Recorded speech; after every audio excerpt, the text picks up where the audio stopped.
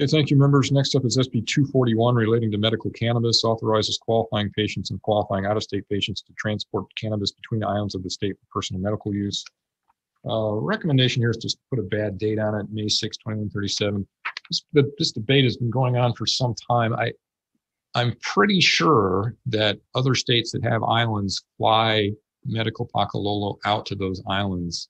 I met someone at I believe a California state legislator at a conference who said yes, they fly them to the Channel Islands down off the south coast of California. So I'd like to at least keep it going for further discussion because I think it is likely that it's allowable.